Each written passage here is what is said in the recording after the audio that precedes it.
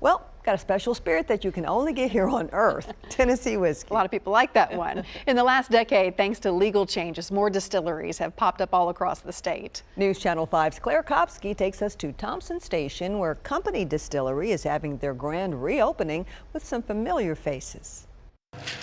Company Distilling is about the spirits, but also about much more than bourbon, whiskey, or gin. From the time that I was a kid, I can remember my mom telling me that I needed to take a shower or clean up my room because we had company coming over. And these were people that weren't necessarily family members, but they were people who were important enough to us that we wanted to give them our best.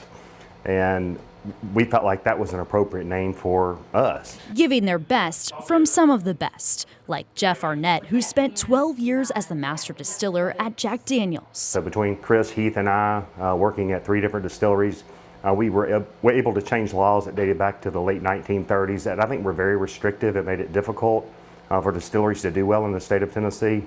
Not really knowing as we were working on these things that it would kind of be creating a pathway for us to join forces together. Together, they changed laws in 2009. The distilled spirits law of Tennessee were written right after Prohibition, so they dated back to the late 1930s, and none of them had really ever changed. If I wanted to start a distillery, folks had to vote on it. And to me that was just crazy. Like, we didn't vote on the Titans coming to town or Nissan or anybody else starting a business.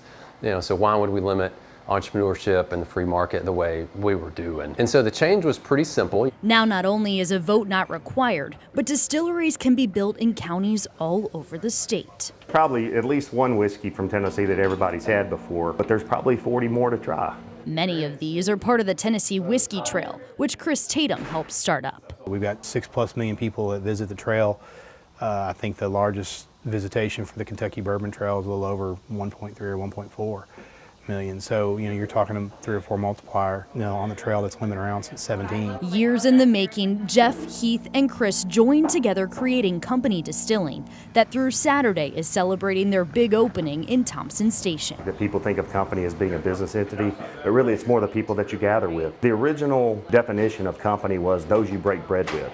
And we've kind of largely lost that over the last decades. I think it was a much more common phrase when I was young than it is now. We want to bring it back to that. An effort to bring spirits back to being about gathering together, one bottle at a time. In Williamson County, Claire Kopsky. It smells so good. News Channel 5.